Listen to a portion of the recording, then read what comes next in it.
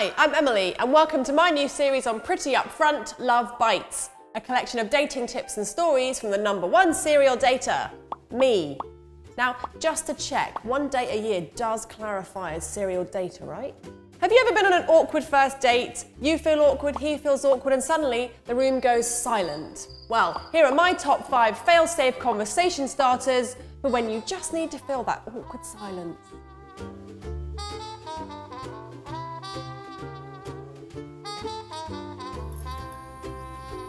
1. Cats or dogs? Now, everyone has a preference. You can't like cats and dogs equally, and the future of your happiness depends on this answer because you don't want to move in together and then maybe his precious Whiskers doesn't get on with your darling Rex.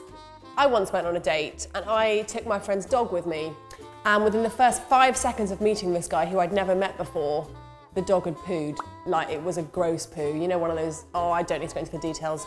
But it did not get the date off to a good start, I'll be honest. I don't advise it. 2. What's your favourite band or album? Now, there's nothing greater than discovering that you both love the same kind of music, and it's a great opener in potential dates. Also, casually suggesting that maybe you could go and see a gig together is neither a pushy or creepy offer. Now, I have an important question. Who watching still wants to marry Nick Carter? Because I think we would really get on. 3. Earliest childhood memories. Now, this is a really good one because it leads to nice long stories about both of your childhoods and you can really get to know each other. I'd say perhaps if maybe he locked his brother in a cupboard for days, then you might want to stay clear, but maybe if his earliest memory is maybe his mum reading him a lovely little story, that's probably okay.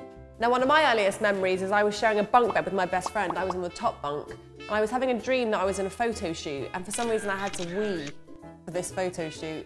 And it turns out I was weeing in real life, and I was actually wetting the bed, and I was actually weeing onto my friend's head, which woke her up. My urine woke her up. Not sure why I told everyone that story, because I was actually 17. Would I tell that to a date?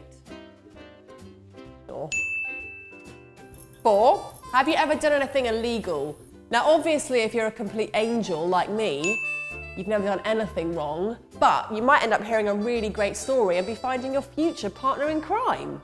Now, when I was at senior school, there was a craze to like steal stuff from this little corner shop, and I was way too pathetic to do that. But one day I was like, you know what everyone's doing? I need to face my fear and steal a chocolate bar. And I went in there and I just freaked out, and my friend ended up putting a Milky Bar in my pocket, and I knew she did it, and I was like, oh, this is good. And then I just walked out the shop. I know what you're thinking.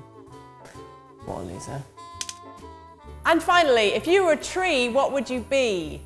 Nothing like a kooky question like that to shatter an awkward silence. Also, it is a telling way of knowing what kind of guy he is. Is he like a big, strong oak? Is he a cherry blossom? Or perhaps he's like a fruity peach tree, which I think is a real thing. What kind of tree would I be? Maybe like a bonsai tree, you know? They get trimmed and pruned and stuff, and I'm a girl, that's what happens to me. Is there any connection there? I'm not sure. There you have it. You are welcome. You'll never need to endure an awkward silence ever again. Don't forget to comment down below and share all your crazy, weird dating stories with me. Do you have any weirder ones than I have? Have you ever weed on 2 people's heads? Maybe I don't know why I'm bringing up that story again. Make sure you subscribe to all our social channels to see the behind the scenes and extra stuff from me. And I will see you next time.